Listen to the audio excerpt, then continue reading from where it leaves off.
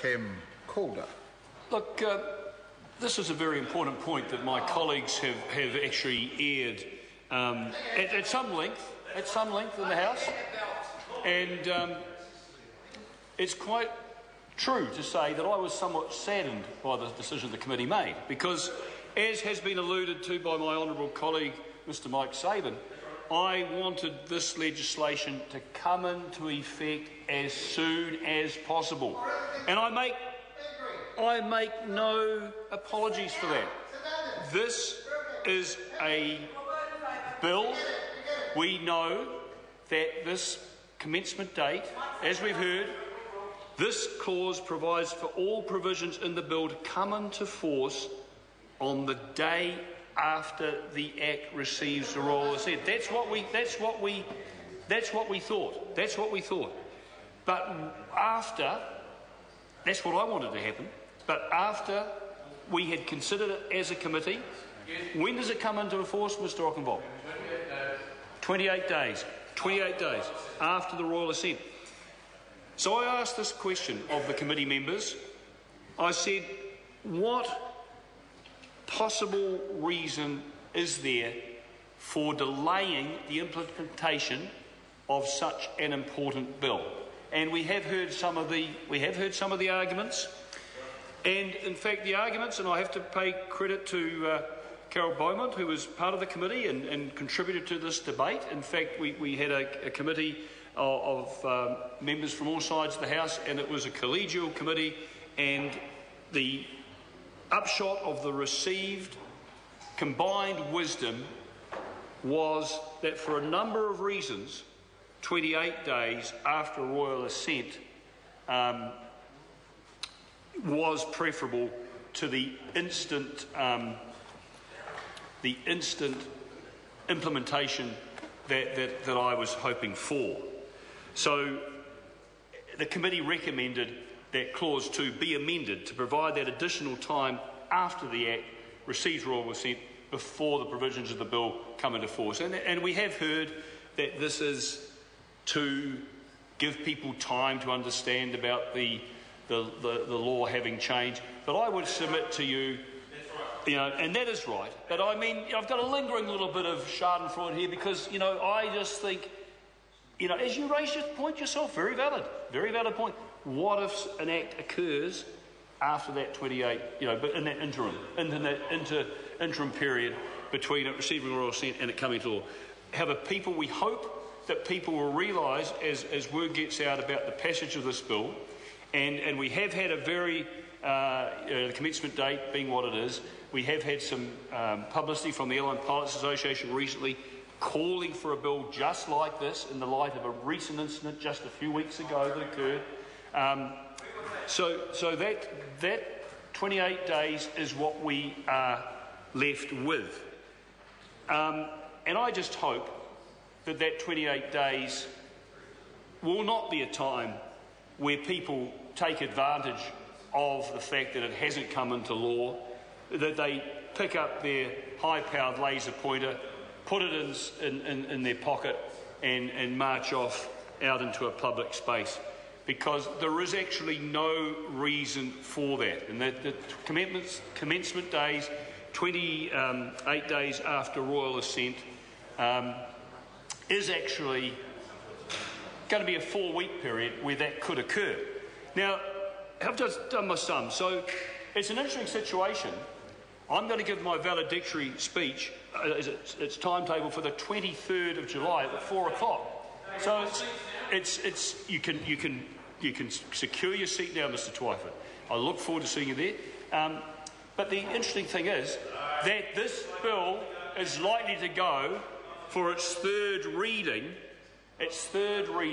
after I've given my valedictory speech. So I might be in the position of not being able to deliver a third reading speech on my own bill. But such is the way Parliament works. And really it's a small price to pay for the chance to get this bill through the House whilst I am still a member of this House. It is a huge privilege to stand here. I must say it is a great privilege to stand here and to be able to speak in the House without getting dark looks from the whip saying, stop speaking. No, Mr Chair, because it's very rare that actually happens. I mean, how many of us sitting here tonight can say that they've had that privilege?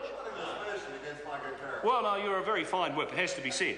It has to be said you are a very fine whip, and you're doing remarkably well as a man who has just come back from attending a high-level Westminster seminar in the United Kingdom, representing our Parliament in the best possible way that you have done. So the commencements bill, 28 days after all said. So if I give my speech on the 23rd of July, then it's likely to receive royal assent on the 25th of July, because normally the bills go to the Governor-General to be signed, and it's possible he might be in town and he could give royal assent on the 25th of July. So 28 days from that period. Have we got any people in the House who are good at mental arithmetic? It's all right, I've done the sums. It's actually August the 22nd. August the 22nd. So I wonder, I pose this question.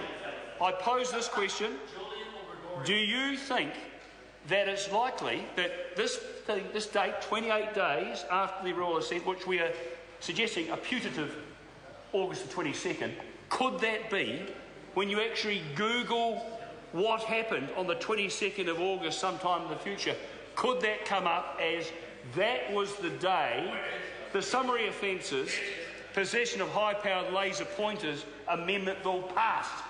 Could that be?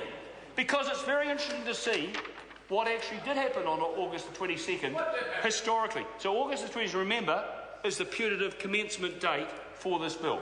August the 22nd is the putative possible commencement date when the Governor-General, Lieutenant General Sir Jerry Mataparai signs the bill and it gains effectively royal assent.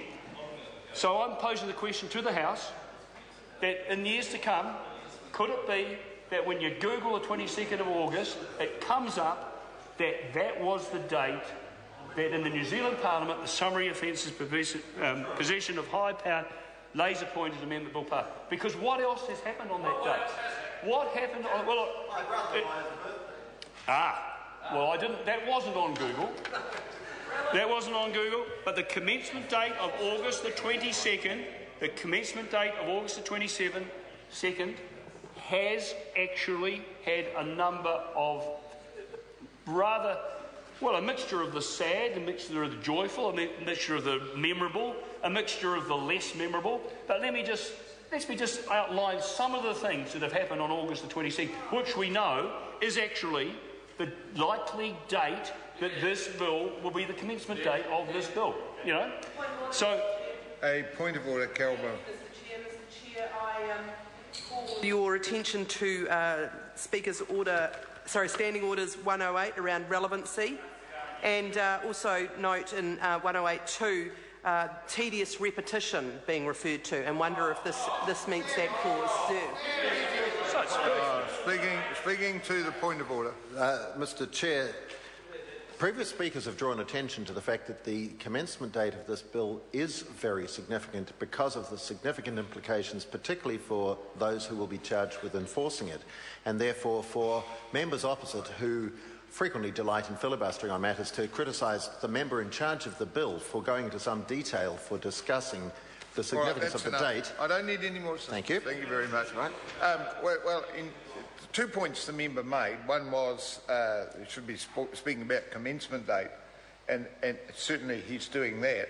Around repetition, I think he's probably getting into the furry edges of actually doing that. Kim called it.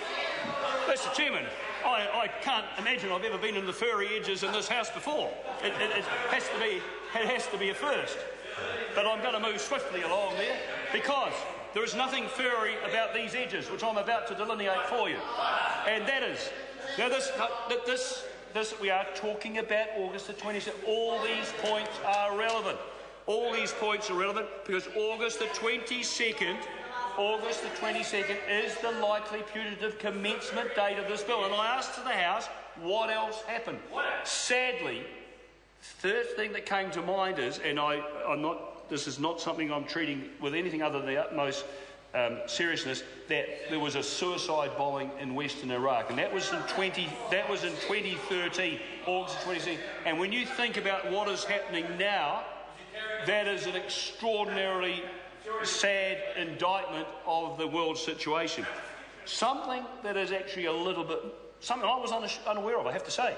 In 2012, on August the 22nd, which is the putative commencement date of this bill, Russia and Vanuatu became members of the World Trade Organization. Now, could it be that in a few months' time, maybe longer, after this bill is passed, that in 2014, on August the 22nd, that this bill being passed into law in New Zealand, because this is a worldwide problem, it's not peculiar only to New Zealand, that this bill, the commencement date being, we think, possibly August 22nd, could be of such significance that it would also be coming up in a Google search. If someone wanted to look at significant dates, and we've heard that Tim McIndoe's brother-in-law or brother, it's his birthday, but that's not... Ruth Dyson. I move that the question be now put. I'll hear Chris Ockenwald. Thank you, Mr. Chairman. And it's a